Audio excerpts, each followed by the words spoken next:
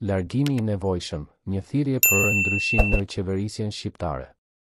Në këtë moment të vështirë në historinë tonë, është e rëndësishme të reflektojmë mbi rrugën që kemi ndjekur si një kombë dhe të përcaktojmë së bashku të ardhmen tonë. Në këtë kontekst, thirrja për dorëheqje e një personi të caktuar është një mënyrë për të shprehur shqetësimin dhe moskënaqësinë ndaj performancës së qeverisë aktuale.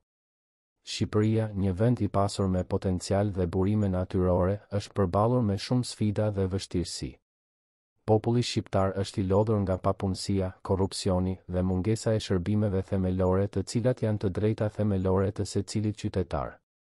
Populli është i vuajtur nga varfëria dhe mungesa e mundësive për një jetë më të mirë. Kjo situatë nuk është vetëm e dëmshme për individët, por edhe për të ardhmen e vendit. Një qeverisje e dobët dhe e pasuksesshme krijon tensione sociale, konflikte dhe humbje të vlerës së një kombi. Është detyrë e çdo qeverie të punojë në dobi të qytetarëve dhe të sigurojë një shoqëri më të drejtë dhe më të zhvilluar. Në këtë kontekst, thirrja për dorëheqje është një shprehje e shqetësimit të thellë të popullit shqiptar. Por, ajo nuk duhet të jetë vetëm një thirrje për ndryshim të liderëve të qeverisë, por edhe një thirrje për të gjithë ne që të përqendrohemi në zgjidhjen e sfidave të vendit.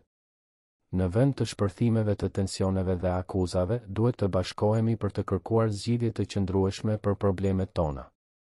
Në vend të shpërbërjes, duhet të përcjellim frymën e bashkëpunimit dhe dialogut për të gjetur rrugët më të mira përpara. Në vend të ndarjeve dhe urrëties, duhet të promovojmë unitetin dhe dashurinë ndaj vendit dhe njëri tjetrit.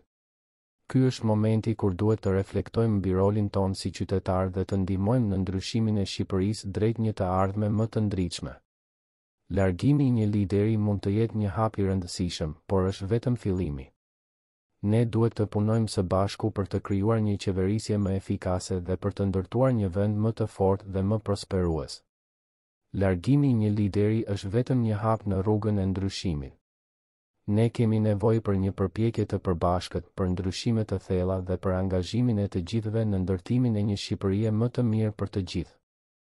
Largohuni ose mos u largohuni, është koha që ne të marrim përgjegjësinë tonë dhe të punojmë së bashku për të ndryshuar gjërat në mënyrë pozitive të dashur qytetar.